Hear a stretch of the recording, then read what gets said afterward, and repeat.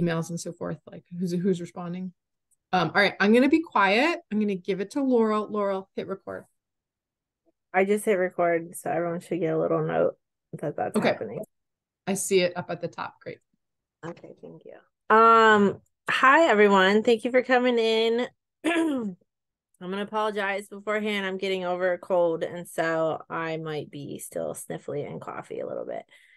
My name is Laurel Downs, and Lee Greenwood is my supervisor, and together we make up the Don't Move Firewood team. And so this is October, and October is Firewood Month, and we thought we would celebrate with a couple webinars, just going over real broadly our services, what we do, all of our resources, and sort of, basically show the avenues about how you can get involved with the campaign and really increase awareness on the topic of forest pests and the firewood pathway. So we're going to try to keep it as short and succinct as possible and offer, lots of time for discussion and questions. And of course, if you have any questions during, this is pretty casual. It's a regular call format. So if you want to just take yourself off mute and just shout out, that's no problem at all. All right, let's get moving here. So Lee, I think you are going to take it away with this next slide, and then I'll jump in a little bit later. That sounds great. So, as everybody on this phone call hopefully can appreciate, firewood as a whole is a broad pathway for invasive insects, forest insects and diseases to be spread once they have established in any given place. So we know the very basics here that forest pests can and do move on the pathway of firewood. One of the realities of firewood is that the regulations governing what firewood should or should not or can or cannot be moved are not comprehensive, either within the US or Canada, nor are they consistent either between countries or between states in the US or between provinces in the US, or even occasionally certain sections of some states in the United States as well. And then new pest outbreaks come to light basically every year in some way, whether that's a new incidence of an existing pest or a new pest entirely. So it's a complicated set of forest pest concerns. Oh, Laurel, next slide. I'm just trying to scroll. Okay, so the guiding principles that we use in order to best tackle all of this complexity is to really focus on what's our goal.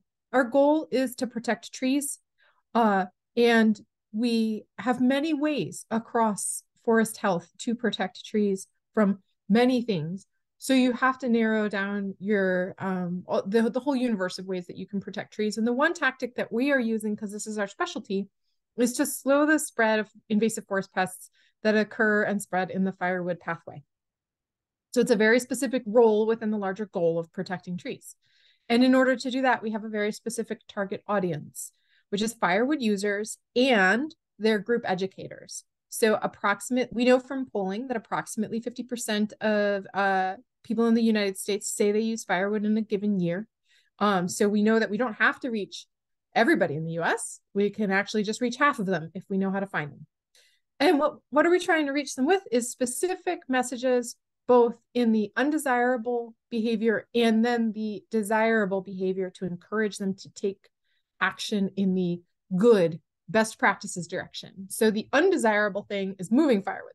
So we say, don't move firewood. And then we tell them, well, what could you do if you're going to use firewood, which is the three basic messages that we push forward depending on circumstance: to buy it where you burn it, to gather or collect firewood on site, or to buy certified heat-treated firewood when it's available on the market. Okay, next slide. Laurel, I think this is usually your slide. This is me.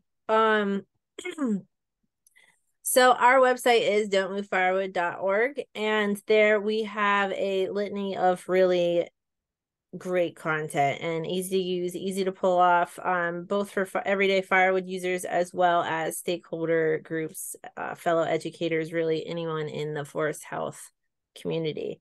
And first and foremost, we have our resource library. So if you're looking for specific wording or graphics or inspiration, anything like that, This is a great place to go, and you can just pull stuff right out of there. Or you can contact myself or Lee and just be like, listen, I love this graphic that you did for Nevada. Can you do something similar for us? And we would be happy to work with you and customize those graphics. And that is actually a free service we provide. Any associated cost would just be if you want something physically printed, then you would print it yourself. But as far as design and everything else goes, that's something that we can provide for you. Also, we have our firewood map, and so this is a great place to go. You can click on any state or province and see exactly the situation in that area, whether it be specific regulations or quarantines in effect, different forest pests of concern or threats, outreach or websites that are relevant from different agencies in that state or anything like that. That's the place to go. And this is really fine-tuned for the public. So we take a lot of technical and esoteric information and we break it down into a layman's term to make it the most useful and least confusing it can possibly be. So if people can just go there, hey, I know I'm camping in Oregon, what's the situation there? They can pull it up and find out pretty quickly what they have going on in that place. So, we also have information on the forest pests and pathogens themselves. That's a great place to learn about them. We have the news blog, so anytime we do webinars like this or any sort of publications that come out that are relevant that we think is particularly useful, stuff like that, we'll post up on the news or blog tab at the top. 10 of our most popular websites or web pages are translated into Spanish. So that's obviously very helpful in those states and areas that have a lot of Spanish speakers. And then we just have a lot of other resources, like I said, for fellow educators. So we have toolkits surrounding different outreach events, which I'll get into a little bit more, as well as things like our giant firewood comparison report, which I'll talk about as well. And so those are really kind of a little bit more technical and or focused on outreach strategies themselves and what we found to be most effective. And so again, just really almost anything you're looking for about the firewood pathway, you'll be able to find on our website. And I didn't know why that's taking me a minute. There we go. As far as specific outreach initiatives, so it is October. October is firewood month. This is our baby. This is when we really kind of push our message into several different audiences. It's just the perfect time of year for it, really. It's a time of year where a lot of places in the United States are gorgeous with the foliage, and there's a lot of hunting seasons this time of year. So we're targeting different audiences who really get out at in this month. But we also, we also participate in a lot of other outreach events as well. So for instance, National Invasive Species Awareness Week, Invasive Plant Pest Disease Awareness Week, Emerald Ash Borer. We did some webinars this last EAB week. Play Clean Go, National Moth Week. Really, there's a lot of different events throughout the year. A lot of them are spearheaded by some of our partners, and we just try to get involved as possible and, amplify the message that human behavior can be altered in a way that's responsible and, really reduces the threat to forest health. And so anything that, we think our message lines up with, we're happy to play a part in. As far as Firewood Month specifically, we have an entire toolkit on this on our website. Lee, I don't know if you want to post that. That would be great, so that anyone who's doing this sort of thing this month could find. You can really pick and choose what's most useful to you in your area and, your audience. But we tend to break it down into 4 different weeks. The first one being that broad audience. So we talk generally about forest pests and the firewood pathway and some best practice information. Those 3 big messages that Lee mentioned in the beginning: local firewood, gather responsibly on site where permitted, and certified heat treated firewood. Obviously, which of those 3 you kind of focus on, again, depends on specifically your area and the situation. If, collecting was even allowed, depends on the land and the authoritative body behind it. But And then for week 2, we do focus on those recreationalists. So hunters, we have an entire page on our website focused on hunters and how they can help and help conserve those resources. You know, this is a good time of year for leaf peeping, also birding. So anyone who's just getting out there, RVers, it's just a really popular time of year for that. So we're really focusing on those people who get out and do those activities. Week 3, you know, again, you can keep it general, or you can focus on the forest products industry, forest industries, and kind of make that connection about how protecting nature isn't just important in and of itself, but it also is important because we use a lot of these natural resources, and forest health plays hand in hand with that. So everyone's got a role to play. And then we kind of wrap it up with focusing on an audience that uses firewood for heating, whether that be their home or their cabin. And then obviously this is the same time of year as Halloween, so we tend to have a post or two to make it fun for that. And we actually have pest masks. It's one of the things you can find on our resource library, and that can be a really fun, great activity for kids. So as I mentioned, you know, we split it up like this, but people can pick and choose whatever's useful for them. And in that toolkit, you know, it just really breaks down. It makes your life easy because you can just pull stuff right out of there, wording, everything, and just get involved like that. Continuing on with some resources that are particularly useful for other people in the forest health community, and other educators, as well as regulators and anyone on the professional side of things, really. We did a huge firewood comparison report a couple years ago, and since then we've updated it. I think it's on the 4th publication now. It's a ever evolving document. But we looked at the entire regulatory and outreach environment that relates to the firewood pathway, and it was a huge undertaking. And it's a lot of moving parts, as I said, and it's something, again, we're always trying to update and keep fresh and accurate. But this is really a one-stop shop for any and all information that you could think of, pretty much as much as it relates to firewood movement. And that can be really helpful, you know, if what you're looking for isn't specified or laid out on the firewood map, and you're like, no, I want to find that, you know, specific legal document. A lot of times that's linked right in that report. So really helpful. And without going into too much detail on this, I will just say, like, the big takeaway is that there's a lot of inconsistency as far as regulations go, especially. We even looked into the, you know, things that affects the commercial firewood market and movement. Such things like certification, kiln certification. With the federal deregulation of emerald ash borer, some states lost their ability to certify that firewood, which affected that firewood market. And so we looked at, you know, what states are able to certify their own kilns and how that matches up with neighboring states, and, you know, how that entire market really was affected. Some big picture stuff there. And so anyone who's interested can take a look at that.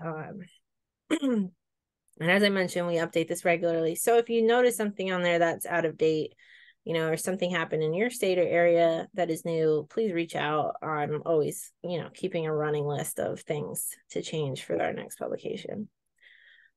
As an outreach agency, what we focus the most on is outreach, and this is where we can provide, you know, the most help. And so we really took a fine-tooth comb to the outreach side of things on the state level.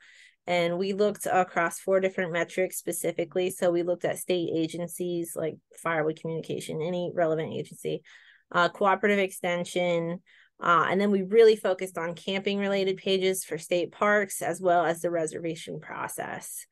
We think that, you know, especially those latter 2 are probably the most important, as your everyday firewood user are going to be accessing those sites.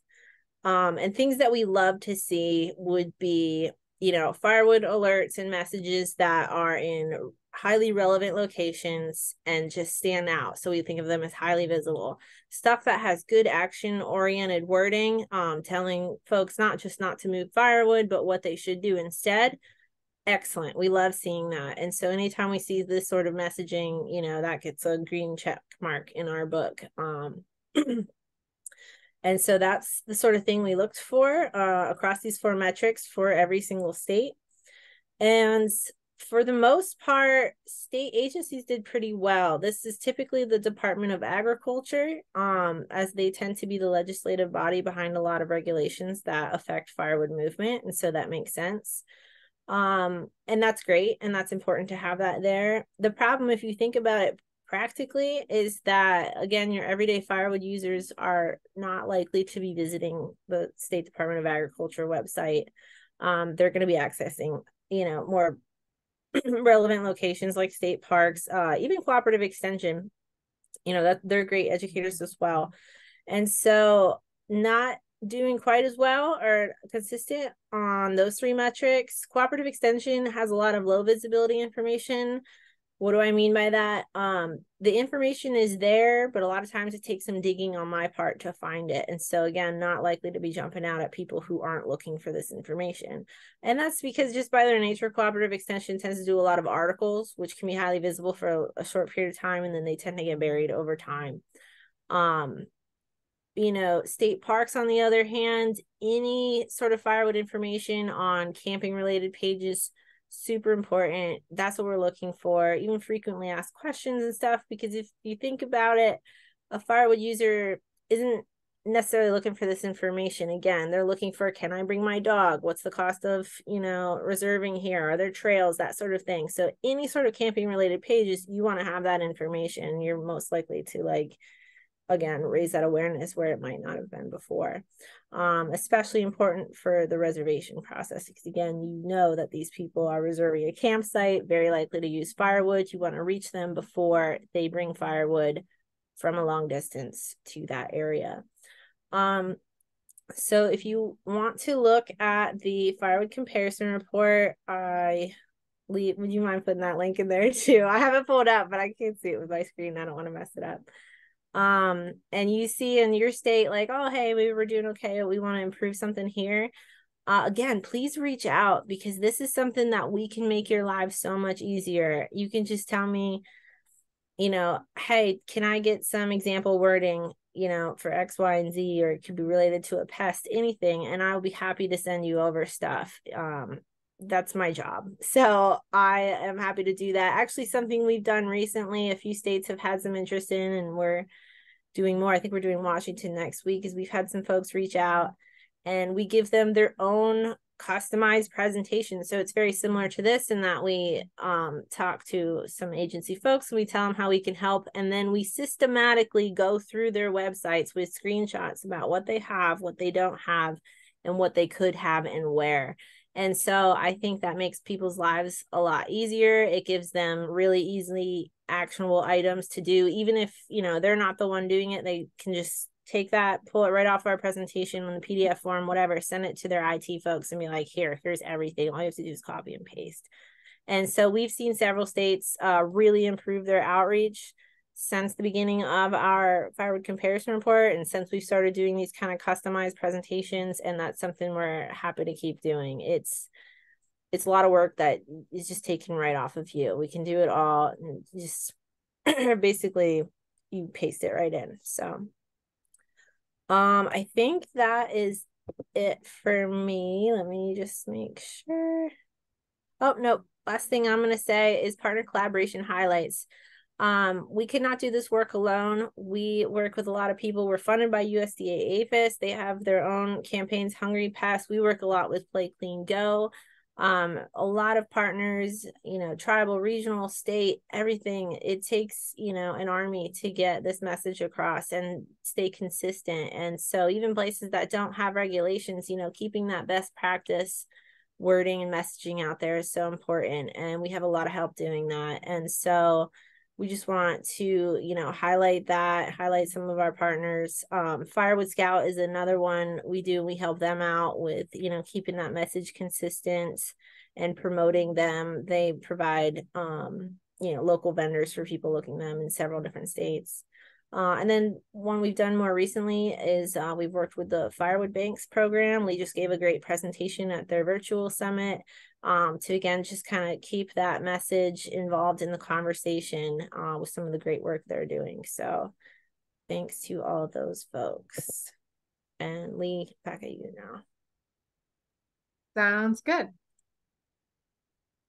Okay, just a friendly reminder, I put some links upon Laurel's request into the chat, so please go ahead and like open those windows so that you can look at those later. And yeah, okay. So depending on our budget year to year, we do a wide variety of different paid and in-kind donated advertising placements in order to get our message across to the largest possible audiences. So we have a Google AdWords grant, which is an in-kind donation from Google that we can access as a nonprofit. Some years we're exceeding, I think, $50,000, $60,000 worth of donated advertisement space. So this is a substantial grant. We also do banner ads, which are like the little ads that are slightly annoying at the bottom of a lot of websites. Those we have to pay for out of pocket through our various different cooperative agreements. So those are subject to budget limitations. We do Facebook posts, which are called organic posts, which basically are Laurel or partners that have written something up and then we post it. And then we also do ads and promoted posts, which we have to pay for as our budgets allow. And so those are strategically deployed according to whether or not we can afford a suite of them or not in a given year. Then we do print publications when we have the funding. We've had ample funding some years and zero funding some other years for print. What you're seeing in front of you right now are two different print examples of things that we've gotten placed in like a magazine or a travel guide, or the Old Farmer's Almanac is a great one that we place in. And then sometimes we do special projects when funding is available, especially if it's partner held funding. So for instance, we have never paid for our own billboards, but we have provided billboards for other people who have funding specific to billboards. And so that sort of paid advertising is really fluid depending on what we can afford as well as what other partners can afford. And these are two of an absolute plethora of designs that we use for paid advertising up on your screen. Okay, next slide. Great. I am so excited that we made it through the presentation without rushing, but with leaving a ton of time for questions. So I feel like we completely got the timing right on this Meet the Team webinar, if I can be so self-congratulatory. Very exciting. So now we're just going to open it up for questions, discussion, comments, constructive criticism, whatever you all want. And I don't know if everyone can see the attendance, but the attendance today is 9 participants, which is great. And so we are definitely in a good group for a discussion and not just a sitting at each other in silence. We can be really interactive if you all would like to be. So everybody, this is your opportunity to shine. Yeah. You should be able to manually take yourself off mute too, as a participant. I think I'm going to continue sharing the screen too, just to keep the vibe going. Well, that way too, we can, you got to put it on presentation. We can switch to a slide if you had a specific question on slides too, you know. So you can ask Laurel to scroll around if you're like, oh, that one with the thing, we can pull it up. Chase, what can we do for you? Hi, Chase from PI here. Thanks a lot for the presentation and making me aware of all the resources you guys have. That's really awesome stuff, and I'll be sure to share them through the PI Invasive Species Council. My question, maybe this is too broad, but I was just wondering if you had any tips in regards to the Google AdWords grant. We were just successful in receiving that grant as well, and I tried to set it up to sort of intercept people that may be searching for some specific things and hit them with our Don't Move Firewood page, but I haven't gotten many hits with that method. Yeah, so Google AdWords is super tricky. We actually use contractors to maximize our reach because it's just really difficult to manage. So please don't feel like you're, you know, fumbling around in the dark alone. I think we're all fumbling around with Google AdWords. But the one thing that we have seen is that people respond better to Google AdWords that are insect centric. So for instance, in Prince Edward, if you wanted to talk about like is it brown spruce longhorn? Is that one of the ones up in your area that's really problematic? Yes, that would be one. Yep. Okay. So for instance, if you wanted to try to lure people to learn more about firewood through an ad that is around brown spruce longhorn beetle, instead, we found that's a little more successful than with Google AdWords than starting with firewood and then sticking with firewood. So, somehow people get more excited about searching for the bugs. And then they're like, oh, actually, I do want to learn about firewood on Prince Edward Island. That direction of sort of human thought, it's been working better for us for the last couple of years. So like we do a lot of ads on like what to know about Asian longhorn beetle or what to know about spotted lanternfly. We don't have brown spruce longhorn beetle in the United States yet, hopefully. So we put these bug names in there. They click on it, and then it goes to a what you ought to know about this insect and firewood. So that is great insight. Thank you so much. Yeah, my pleasure. I'm really excited to hear that you were able to get an application accepted. That program can be a little tricky, so congrats. I see a question in the chat. So William or Bill Seibold says, do you try to track compliance or non-compliance with wood moving regulations? And if a violator is found, what is done next? We are an outreach and education unit, so we don't particularly track compliance or non-compliance, and certainly we would not have involvement with violations. I did see on this participant list that a couple folks, Karen Caluzzi and Gary Adams, actually, I'm just going to call on them and say that they may actually have some interesting insights on violations and response because of their roles in their respective state governments. But before I hand it over to potentially one of them, who may or may not appreciate that I just called them out, I will say that we have in the past checked on people's stated willingness to comply with regulations. That's kind of the outreach element of a regulation. Are you willing? Do you understand? And we have found that when people understand the regulations, when they're taking a survey over the phone or internet or whatever, they say that when they understand it, they say they are overwhelmingly willing to follow it. So with that knowledge, what you can assume is that non-compliance events are either due to ignorance or the occasional outlying rude person who is unusual. So most people, if they know about it, will follow it. So you've essentially got two problems on your hands: jerks and people who genuinely don't know any better. So Gary or Karen, I will totally call on you and see if you have anything to add, please.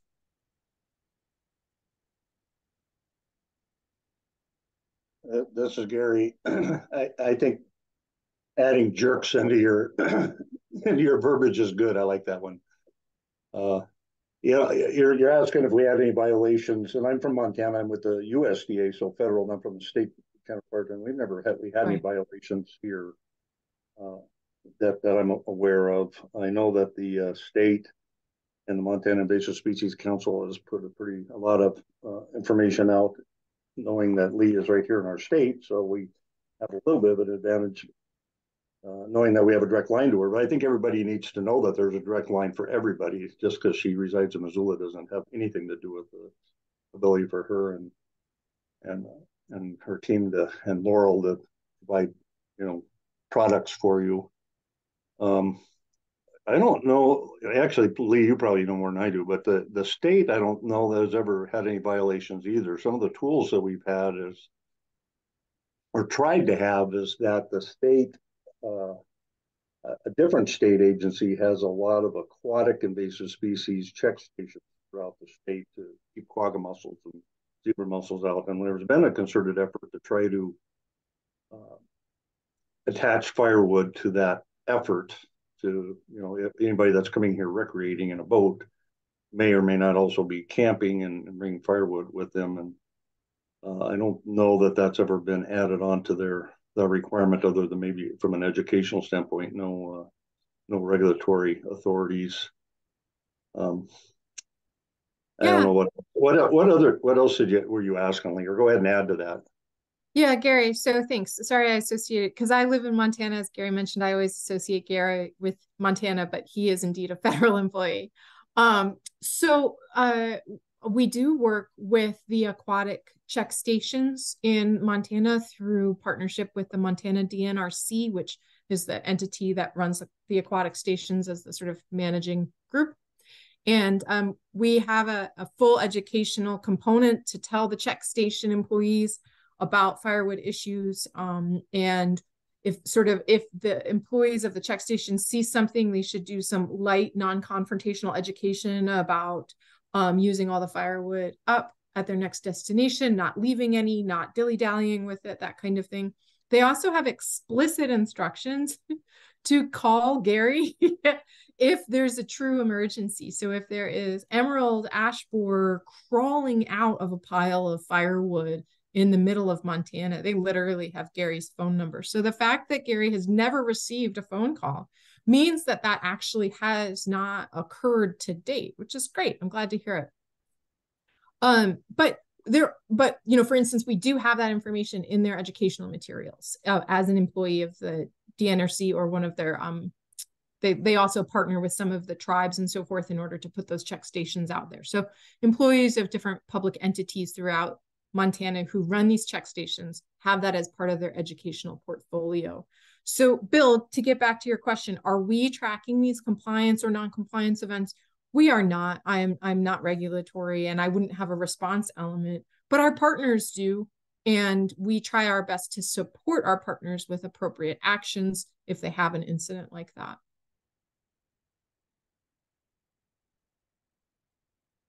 And maybe, Gary, I probably should have told you I gave him all your phone number, but it's been great so far, so it's fine. And Karen, I called on you because I'm wondering if you have any good insights from Maine, just potentially. And then Bill, I'll get to your second question about federal rules as soon as Karen can weigh in if she would like to.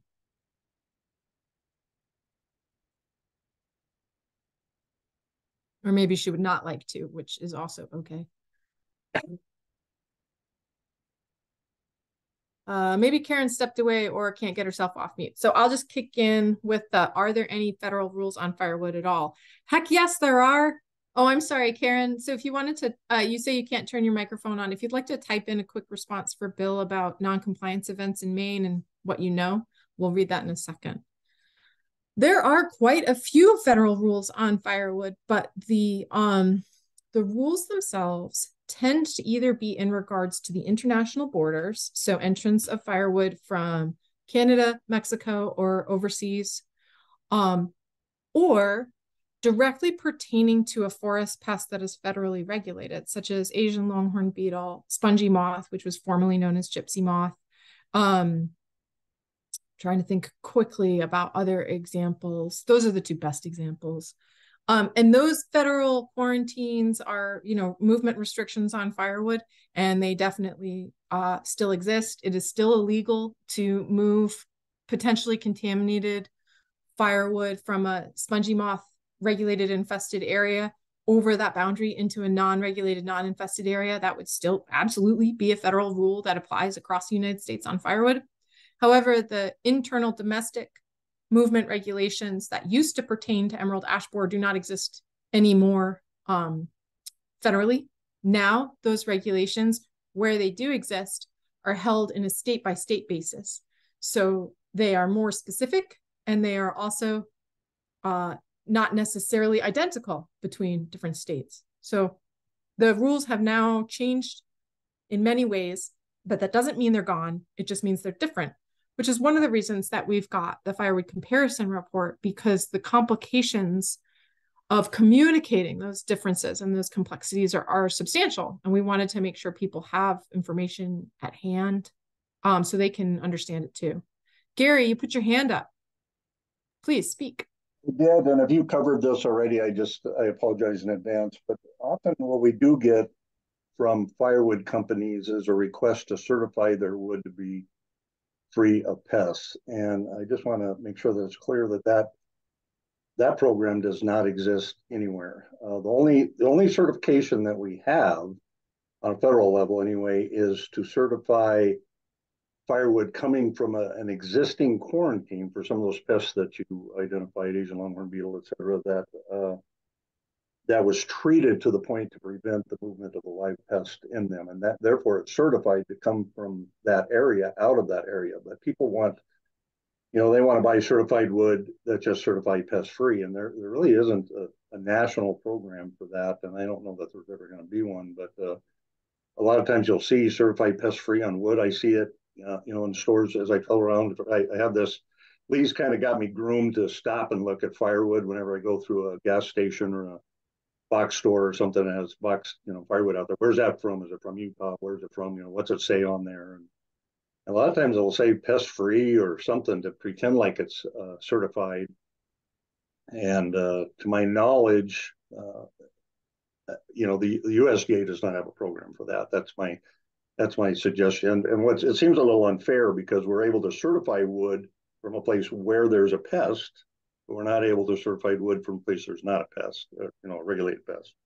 And that's a little bit of a conundrum for both the process and for those that are trying to seek that certification. So I don't know if you want to add to that, Lee, but I'm sure you got plenty. That's great. So Gary is, of course, correct. There is this sort of odd and a little counterintuitive phenomenon that certified heat-treated firewood, if certified by a federal entity, has to be coming from a federally regulated pest zone of infestation. So for instance, for spongy moth, that would be most of the northeastern United States, as well as over to part of the Great Lakes region. But you could not get that same certification in the state of Montana because we have zero presence of infestation of spongy moth. However, Laurel, will you just flick to one of the slides that has the certification green map? State by state, there are state-based certifications that are applicable in this circumstance, even though they're not federal certifications. So excellent. On the bottom right of the slide that Laurel just highlighted is our certification map. It's super small. So I highly recommend you go to the original link, which is in the chat.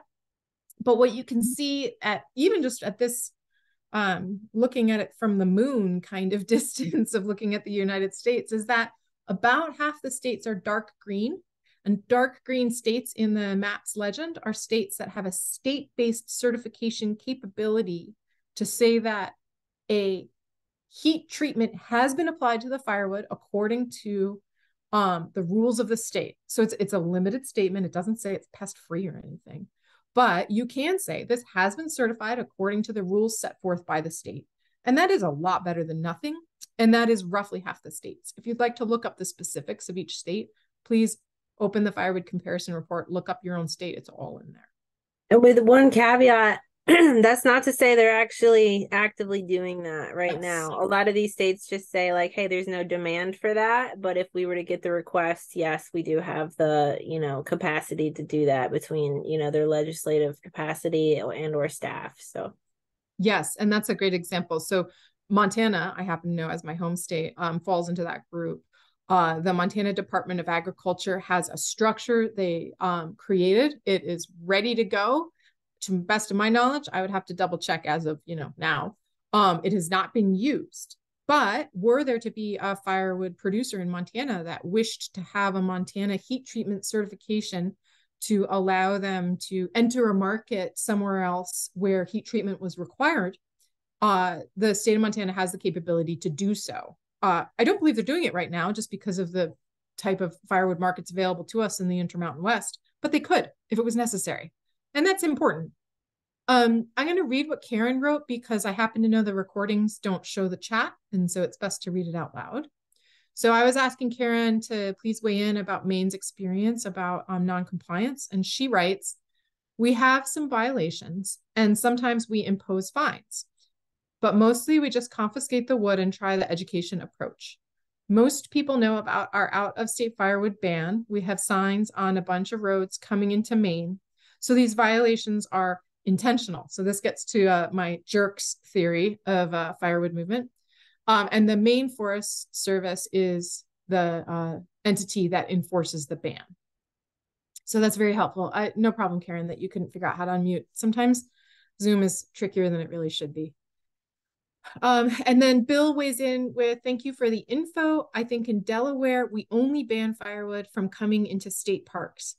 That is a not uncommon approach for states. We see that in quite a few states. That sometimes is driven by the fact that the state parks are more nimble in their ability to put in place a regulation than the state as a whole, because of just the ways that those regulations come down from, state legislators who may or may not be willing to enter a regulatory sphere. So we do see that Delaware is not the only state that has only state parks-based regulations.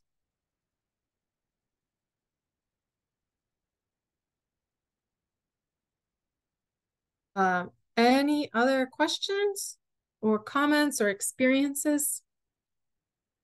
We do try to make these presentations inclusive of Canada. We have a lot of information on provinces, as well as some, experience with CFIA and Canadian Forest Service. But we do not have a firewood comparison report of the different provinces and their regulations. We simply don't have the funding to accomplish that. It would be a substantial increase, and it wouldn't be appropriate to fund with our USDA APHIS US-based funding. So that one particular document we do not have a Canadian version of, but many of our materials, we are careful to make sure they would apply evenly in Canada and the United States. I will mention too, the firewood map is, I don't know if I said this during the presentation, we go through it annually. So every summer and fall, I go through and just try to keep everything up to date, and then reach out to whoever I can get a hold of that makes sense to in that state or province, and get them to double check it and make sure it's accurate. I have not finished that with Canada yet. I just finished with the United States, so I'm jumping into Canada now. Also, though, I will mention to you about, as far as like you said, Google AdWords and using the forest pests themselves as a way to kind of get people to hit on those firewood outreach sites and articles. That's also another really great place for firewood outreach too. So I know I really focused on camping and state parks and everything. But probably one of the less obvious places would be people just looking at information on the pests themselves. And, all those nerds out there like myself who just like reading about the bugs, and then include information on the firewood pathway as part of those pages is really important. And a lot of states do that, but we've also seen a lot who don't. And so that's just another great opportunity to kind of increase that awareness where it might not be, and for people who aren't, again, looking for firewood specific information to find it. So yeah, that's a good reminder too, that there are quite a few native forest insects and diseases that can be moved long distances on firewood as well. And when you move a native insect outside of its historical range, it can have unpredictable effects, just like any invasive species. There are some laws that actually do exist governing, for instance, the movement of potentially mountain pine beetle infested wood.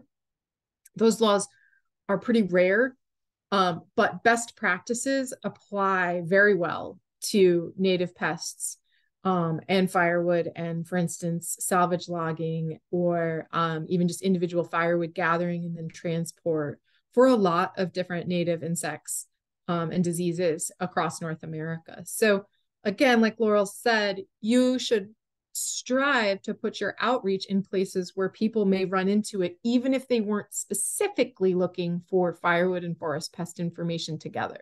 So the forest pest websites, you should provide firewood information, as well as the camping websites. You should provide firewood information, etc. One of the things we've been kind of saying over and over again is being ubiquitous is your friend. So you want these things to show up in many places in brief. Just introduce the idea. We don't want you to swamp your website with too much information, then people won't read it anyway.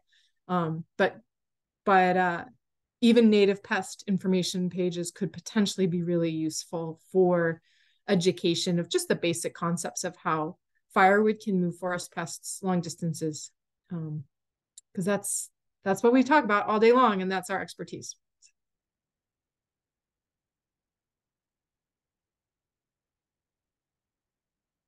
Okay, well, last call for additional questions, either in the chat or verbally, if you'd like to take yourself off mute. We will be doing this presentation again. Laurel, can you please remind me when next week is that? It's on the 18th at 10 a.m. Eastern. Okay, 18th at 10 a.m. Eastern. So if you loved it and you'd like to refer a friend or a colleague to show up on the 18th and come to the next one, please go to the Don't Move Firewood website. Right in the news area, the very top item in news is these webinars series, and you can send that link right over to folks and invite them to next week's presentation, where Laurel and I will be doing the same thing for new people. So we'll get new questions. It'll be very exciting. Laurel, do you have anything to add before you close us up? I don't think so. Again, I'll put it on the slide with my email. If anyone here has noticed any place where, on our website, again, if you're looking at your own state or even the firewood comparison report and you think that's not right, or, oh, we have a, new link for this or new regulation coming out, please reach out to me. These are things that I'm constantly trying to keep up with and keep accurate. So, yeah, just reach out.